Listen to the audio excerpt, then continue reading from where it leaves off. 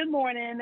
My name is Ebonie Griffin. I am the Director of Revenue Cycle for our Cancer Services Department for Riverside Health System. And this morning we're going over the Survivorship program for our financial talk.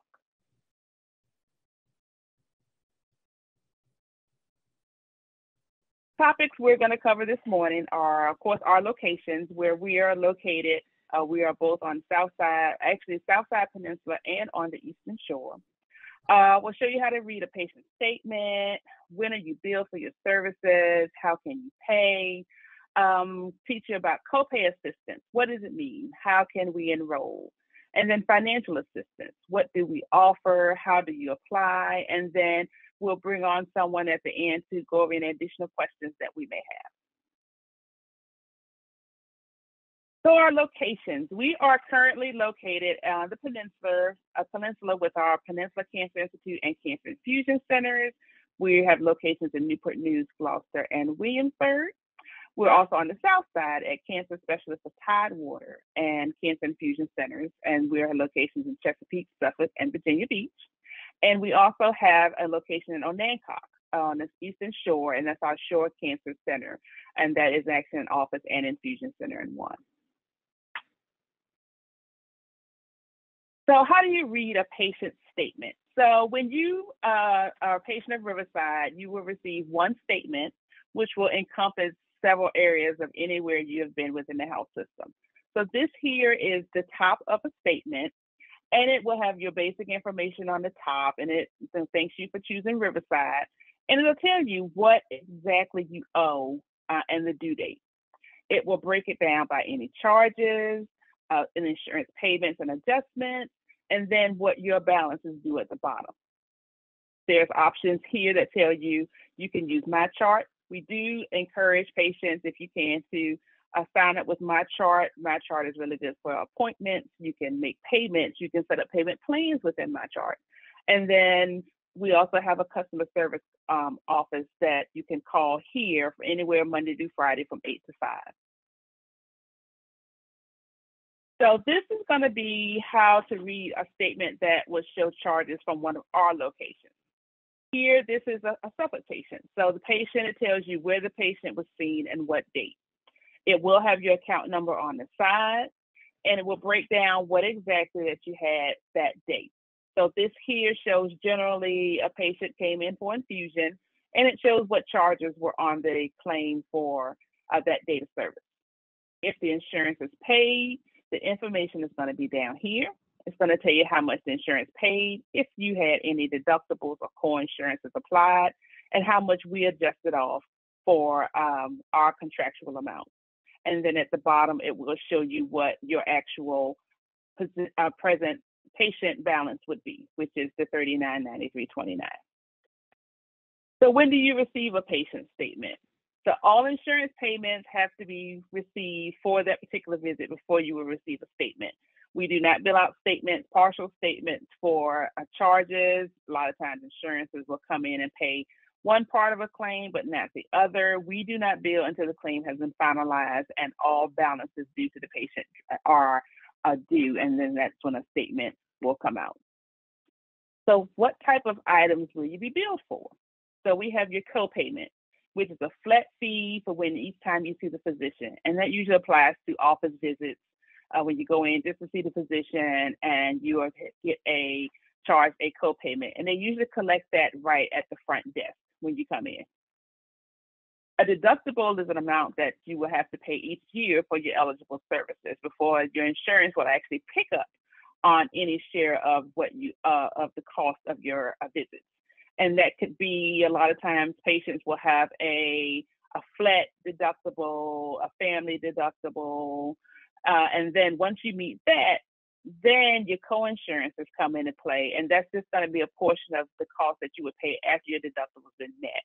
Most insurances are like 80-20. The insurance company will pay 80%. You'll be responsible for 20% of your bill.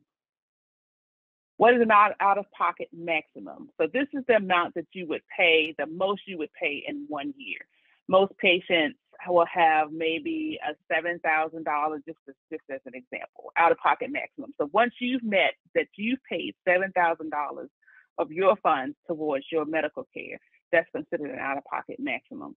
And then once you've reached that, the insurance company will send something out to the patient and the providers to let them know that you've reached your out-of-pocket maximum, and then you will no longer be responsible for any charges throughout the rest of that calendar year. It does start back up usually in January, so anything from before January, once you've met that out-of-pocket, then you won't be responsible for any visits, any payments at that point. So how can you pay your bill? So there's different ways you can pay your bill. We have, of course, you can use the usual check, a money order, a credit card. That information that comes with your statement, it tells you exactly where to send it. You can call the customer service center and at the number provided, and you can do credit card or debit card. And I do believe too that you can also do a pay by check. And then you can pay at any Riverside facility. So if you owe, say you owe Peninsula Cancer Institute $20, but you go see another physician, they can actually take that payment for you at that location. It's as simple as selecting where you wanted the payment to go, and then they can post that for you there. So you don't necessarily have to go into your doctor's office to make the payment. And then Visit Pay, which is new to Riverside. It just came, we just went live with that, I believe, I want to say about 2 months ago. And that information is provided here in the link. You can go there, and then they can actually help you with making your payment online. The copay assistance is another area that we have that is helpful for some patients. It is assistance by some drug manufacturers do offer assistance with co-insurances on the drugs that they provide or that they manufacture. So to enroll, what usually happens is once you've been placed on a treatment regimen, we have staff that works within our authorization department who goes in, sees if that medication has a drug copay assistance program, and we can enroll you in that program. The only thing about that is it does not work for government payers. So if you're Medicare, Medicaid, TRICARE, those payers are excluded from these types of programs. It's only for commercial patients. So once you get the approval for that, what happens is once your insurance pays, then we take the explanation of benefits that comes from your payer, we submit that to the drug company. And the drug company will pay whatever the co-insurance would be on that particular medication. Sometimes there may be a $5 to $25 copayment due by the patient, but if that copay is actually, or co-insurance is actually say $4,000 for that particular drug, the drug companies will actually pay all but that $25. And they usually, it usually is a year-to-year program. You will have to be re-enrolled each year, but once we get you set up on the program, we have a tracking system that keeps track of when patients are eligible for the time frame. And as long as the patient's still on that particular medication, everything should just flow each year for you for that. So financial help. So we do offer several types of financial help for patients who find that they may not be able to pay a copay, co-insurance, or even patients that don't have insurance. So what we do offer is financial assistance, and then that is done through the website link that I have here. And I believe that the slideshow may be available afterwards. I'm not quite sure, but we do offer financial assistance through the website link here. We also offer payment plans. So you would just contact our customer service number at the number listed here, 1-800-621-7677, or you can actually email billandhelp@rfvhs.com, and then they can reach out to you and set you up on payment plans. Health Fund Solutions is a company that we've actually just come aboard with probably in the past year. And they are very helpful with patients who say you're out of work because you're in treatment and you can't afford your premiums. What they do is actually come in and they will pay your premium for you and then help you find other insurance, maybe through the exchange program. And that way you are not going without being able to receive your treatment, because a lot of times patients feel if I don't have my insurance or something happens to my insurance, I can't get treated. That's not how we do. You know, even if without insurance, you will be treated. We will help you as much as we can to provide you with some type of coverage, see if we can get your insurance back up and running. Whatever we can do, we will do that for you. And Health Fund Solutions actually has a contact number here, 800-304-4005, or they have a website link here, which is included in the slideshow. And then also too, you know, COVID-19, we've been in this now for almost 2 years, and we do offer deferred payments for patients that have been affected by COVID-19. Whether you lost your job, you had COVID yourself and couldn't work. And so if you have issues with that, you also could call the customer service number, and then they can help you with setting that up for deferred payments for that. And then when the deferment runs out, you know, if it needs to be extended or you need more information about it, you would just contact the customer service number, provide them with your info, and then they can help you from there. So that is the end of my part of the presentation. And I would also like, for our additional questions, we're going to bring in Jennifer Brown, who is the manager of our cancer registry here at Riverside Health System. And she's also our chairman of the Survivorship Committee. So thank you. Hi, thank you, Ebonie. Hi, welcome, Jennifer. Great to join you. Thank you for that presentation. I think it's very insightful and gives folks a lot of information. I have a couple of questions that were posed to us from patients from the Riverside Health System. First question is, how can I get an estimate of what it will all cost? So to get an estimate, you would just contact the customer service number, which is 1-800-621-7677. And then they can provide you with an estimate of what your treatments would be. And that could be for your infusion treatments, radiation treatments, even something that's being done over at the hospital. And they can help you with that. Is there a way that I can consolidate all of my Riverside bills into one payment? Yes, actually. Once again, you would contact the customer service number at 1-800-621-7677, and they can actually combine, because we have several patients that go to all different parts of Riverside. You know, there's somewhere everywhere, but those bills can be consolidated into one monthly payment plan. The only thing with that is if a new bill comes in that is not part of that payment plan, we just need the patient to reach out to the customer service office, and then they can go ahead and add it to the existing plan. Okay. Will I have a copay for my doctor's visit and then a separate copay for my treatment? That depends on your insurance. Most insurances, most commercial insurances anyway, they have a separate copay for when you see the visit. So anytime you see the doctor one-on-one, you may have a set copay. For treatments though, that's processed a little differently, and that falls under your insurance, co-insurance piece of your insurance. So a lot of times you'll have your copay if you see the doctor, but if you have treatment either the same day or the next day, then you will get a separate bill for whatever co-insurance that you would owe on that particular plan. But it's all based on the insurance itself. Okay. Can I still come into my appointment even if I can't afford my copay? Absolutely. We do not turn away anyone who can't afford a copay. If you can't afford your copay and you know in advance, give the office a ring, let them know you have an appointment coming up.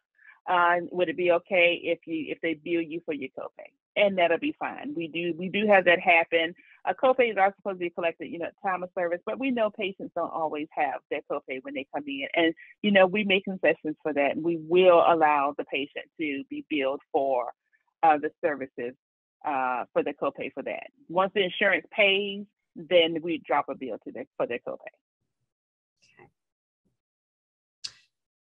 Who can I call if I want to get financial assistance or set up a payment plan?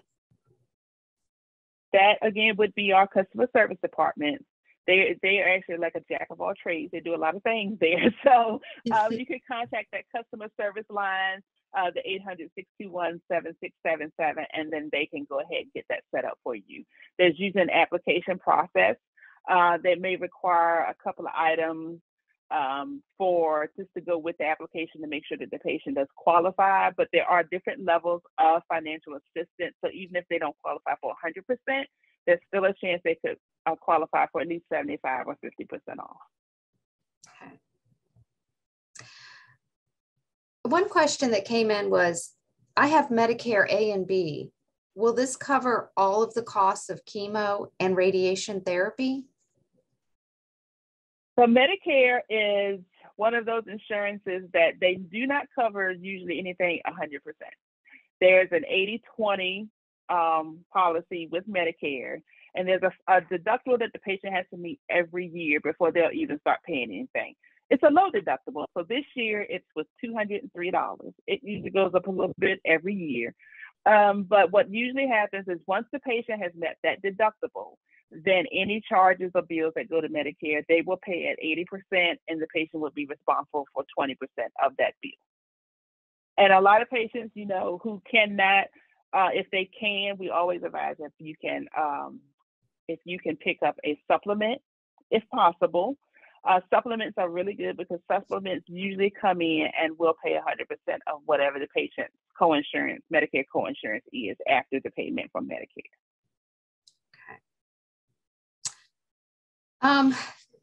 We had a question from someone. They said, I'm not a permanent resident of the United States and I have no health insurance. Can I still get treatment? Yes. We do actually have several patients that do come in that are maybe visiting from another country, something happens, and they don't have that means of insurance here in the States. So we do have programs offered by Riverside that can help in finding coverage or even providing financial assistance for a patient that may be from another area, from another country, and do not have actual stateside insurance. And then what we do is ask you, once again, ask the patient to contact that customer service number, and then they can provide the information needed to the patient of which contacts they would need to get to help them with that situation. But we will not refuse to see a patient, even if you do not, have insurance or come in from somewhere else. Okay. And as a final question, are there programs that can help cover the cost of my drugs for the cancer treatment, or maybe the medications for any side effects of the cancer treatment? Actually, there are programs through drug companies that will help with co-pays for coinsurance for any drugs that they provide, that they manufacture. I can use one example, Neulasta, which is a big medication that a lot of our cancer patients use for after they've been treated to help prevent, certain side effects. And so it's an expensive medication, but there is a copay assistance program for Neulasta. And then what we would do is if the patient's on that medication, which we find out when we do the authorization process, what the drugs are on that treatment, and then we would set up to go ahead and have that patient enroll in the program with the drug company that provides Neulasta, and then they would cover co-insurances for that particular medication. There's also patient assistance programs such as Patient Advocate Foundation that also helps patients that they're not necessarily drug companies, but they help patients with co-insurances on their, most of the time it's just the medications themselves. They don't cover for help with the actual administration of the meds, but for the actual drugs themselves, which is usually where the costs lie, they can help with helping the patient on covering some of those costs there.